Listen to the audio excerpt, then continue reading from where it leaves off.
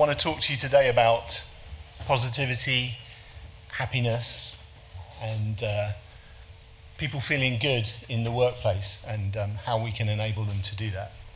Because our view is that happy, engaged and smiling people are much more productive and more engaged as a workforce. So, subject of my presentation today. So today is a good day to smile and to mean it. I'll do some introductions of myself in a minute. We'll do some questions at the end. So if you've got anything you want to ask me, we can do that at the end. So, first of all, I just want you to imagine just one person in your team, the people you work with, just smiling and happy with not a care in the world.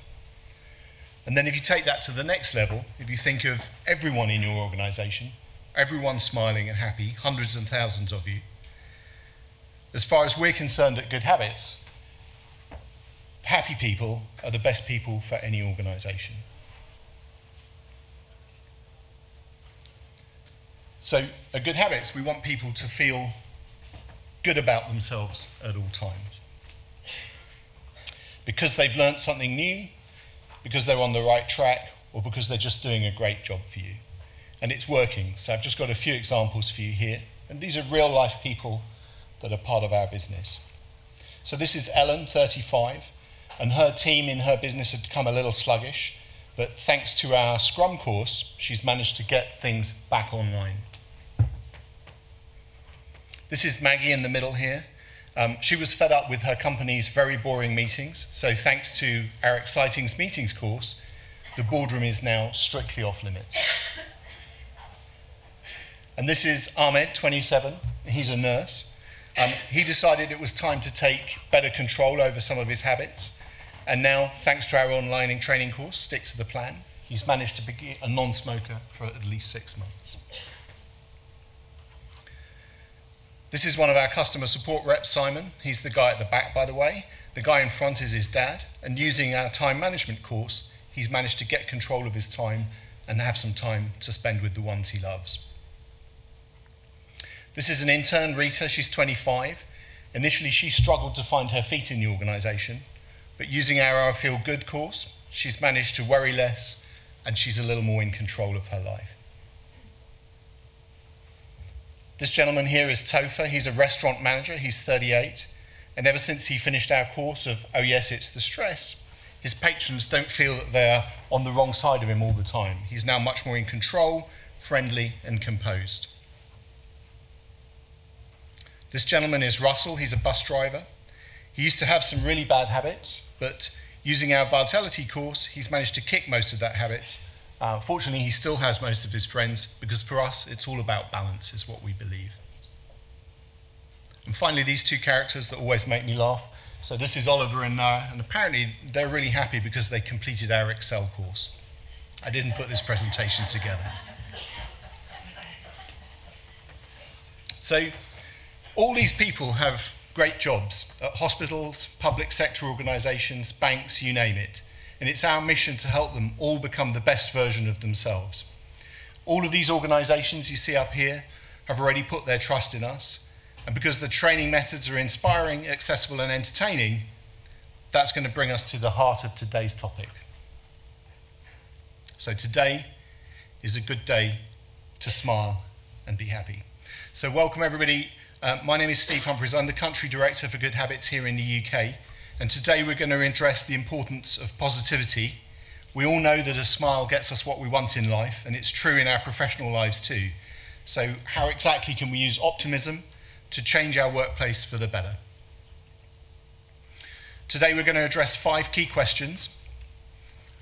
Why is learning with a smile more effective than being serious? What does positive psychology have to say about learning?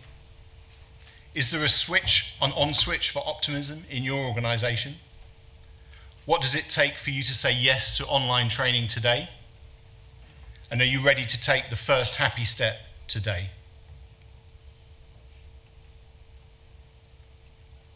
So let's tackle that first question. So why is learning with a smile more effective than being serious? Well, theory says that using humor in a learning environment does a number of things.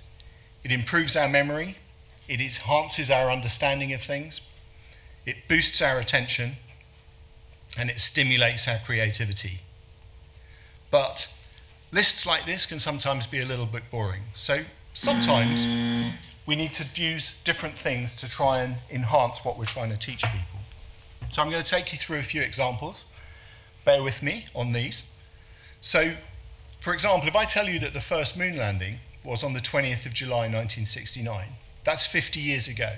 So as a fact, that's pretty clear and not particularly memorable. But if I say to you that the movie, the classic Christmas movie of Home Alone, was released closer to the moon landing than it was today, suddenly that fact becomes more interesting. This rather complicated formula here represents the rapid nucleation of carbon dioxide gas bubbles participating out of a solution. Complex stuff. If, however, I show you this little video, hopefully you'll get it a little more. So this is the Diet Coke and Mentos experiment, which relies on putting a Mentos mint in the top of a bottle of Coke, and that's what it does.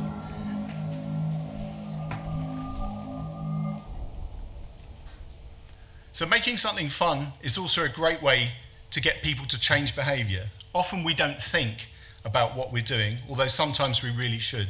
So just for a minute, try crossing your arms for me, any way you like. Sorry if you're holding a drink. And then take a second and just switch arms. So it's not as easy as you think. It makes us think. And what that demonstrates really is that sometimes it's important to address the way we do things in a professional environment every day without actually thinking. This next little video demonstrates again how we can show a quick example of how we can activate people to do something that they wouldn't normally do.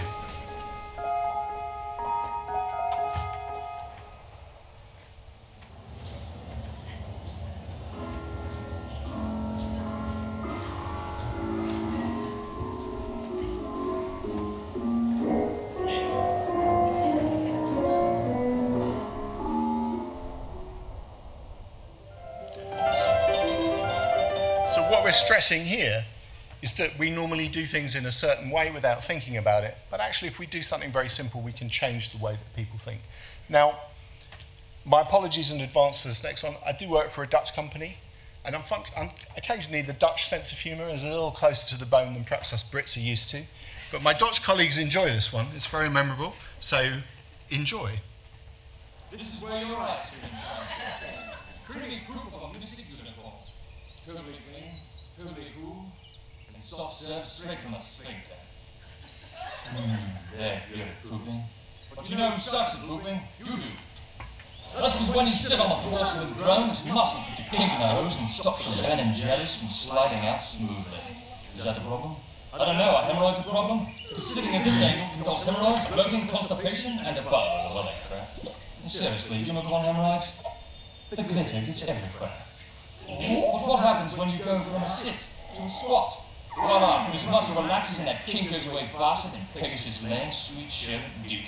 Now your colon's open and ready for battle. So, does that commercial go too far? Well, who am I to say? But what it definitely will do is make you remember it. And every time I present this, and I've done it a few times over the last year or so, I always get loads of tweets and LinkedIn mentions about just that aspect, and I sometimes worry whether people remember any of the rest of the presentation in just that piece, but there you go. So adding a quirk to whatever it is that you want people to learn helps. And I'm not talking about belly laughs, it's just a surprising turn or happy example that can do the trick. So humour, we know, activates the brain's dopamine system, and it's important for both our goal-orientated motivation and for our long-time memory. And that's why at GoodHabitz, our aims in our learning and courses is to make them happy and put a smile on people's face. So let's take a look at some of the courses and their formats.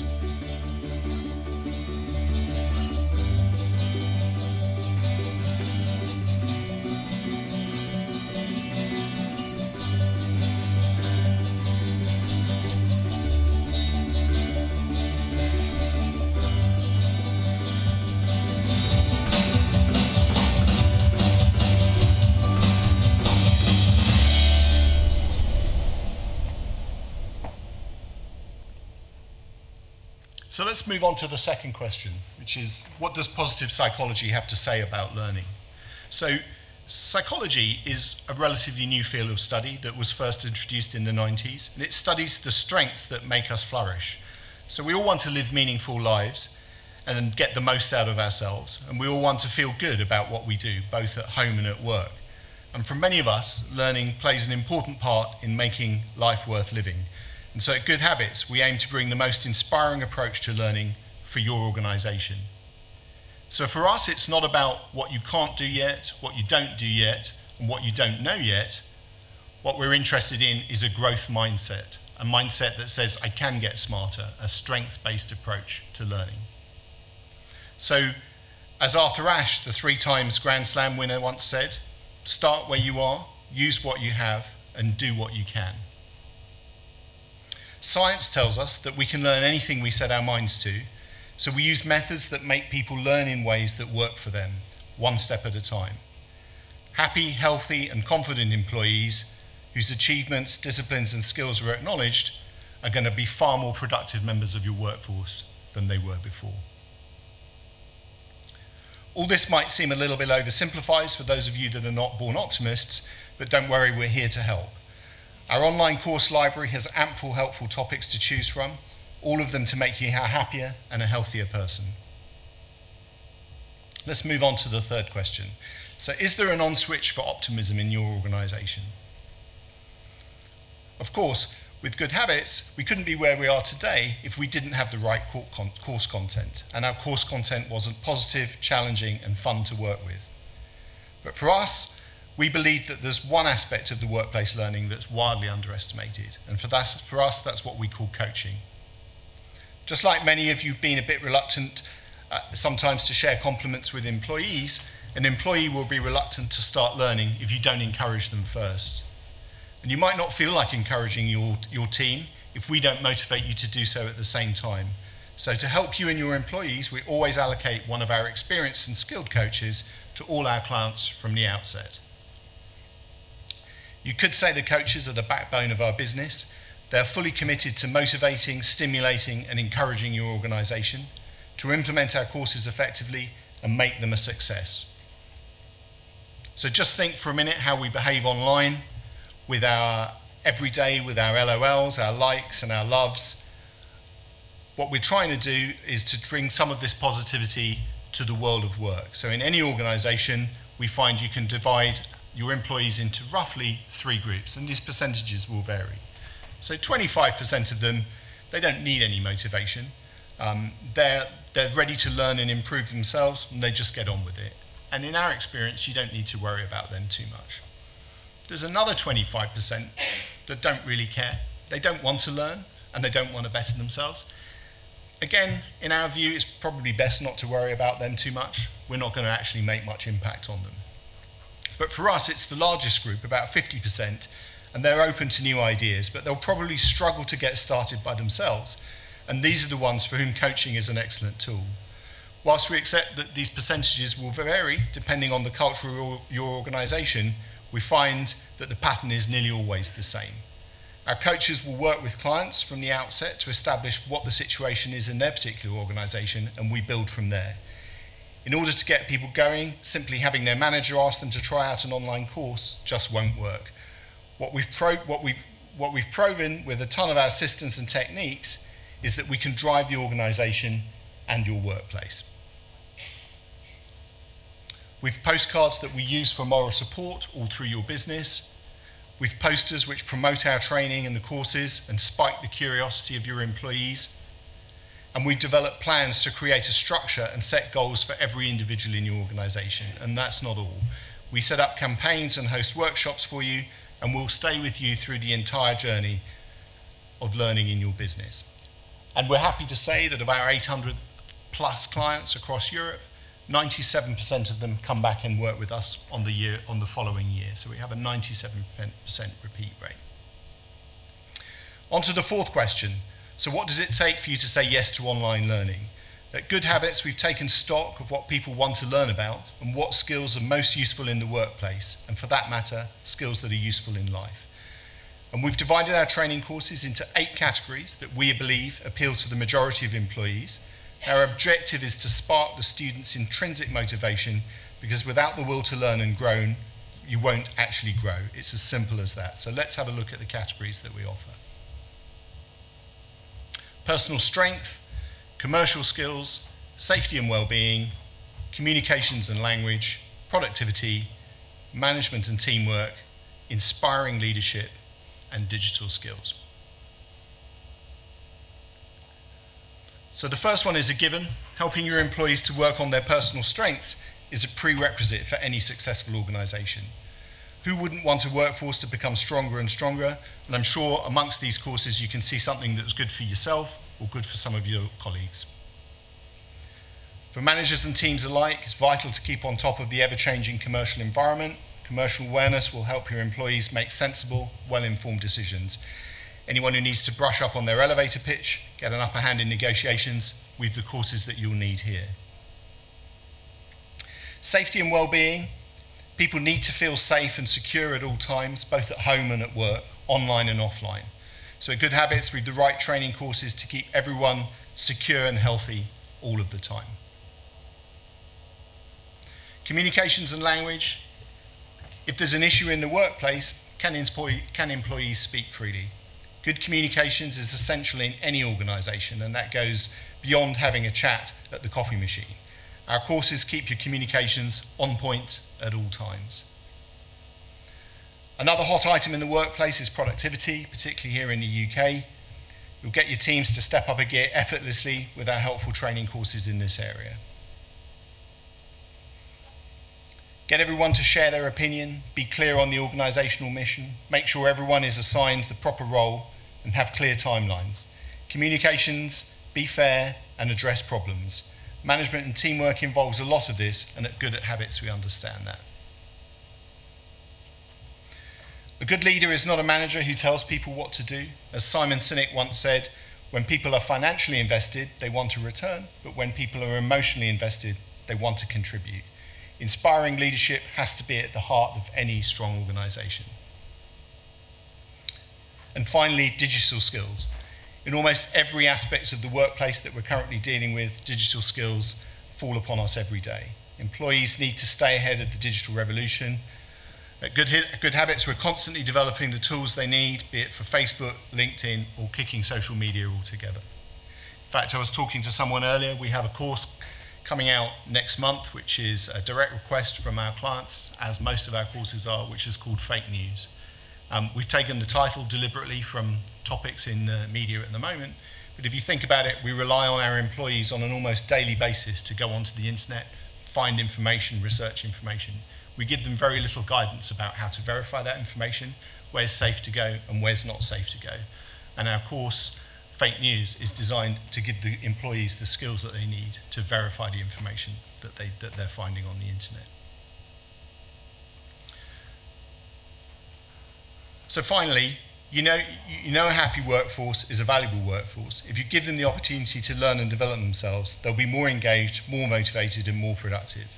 So at GoodHabitz, we offer all the right positive learning environment to make people and your organisation move to the next level. So here's a short recap of what we offer.